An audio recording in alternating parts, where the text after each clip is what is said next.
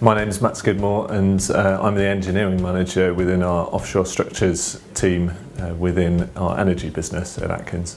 I've been with Atkins for 7 years now, and I joined within our transportation business not long after completing my master's degree in engineering.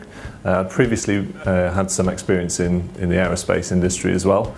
Well, we're designing structures in some really innovative environments where structures aren't normally found. So as we've done in our oil and gas business for the last, say, 35 years, we're now bringing those skills into the offshore renewables space, and we're putting platforms in places where even in oil and gas we haven't had platforms before, because typically we went where the hydrocarbons were before. Now we're going where the wind blows the strongest, and sometimes that means that particularly the geotechnical ground conditions aren't quite as favourable as you'd like. Last year I got the opportunity to actually go and stand on one of the platforms that we designed over the previous 18 months. It was a really challenging project, and actually being able to go and stand on the structure after it had been fabricated was a real sense of achievement, because the team had been through a really challenging 18 months, and it was great to go and actually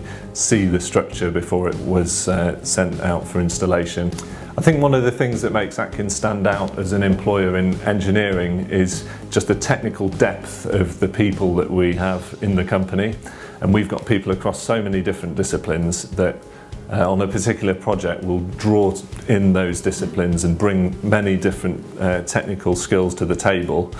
And that's just a really exciting environment to work in, when you've got all those really talented people all contributing to achieve a goal on a project, and that's just the kind of environment that I like to work in.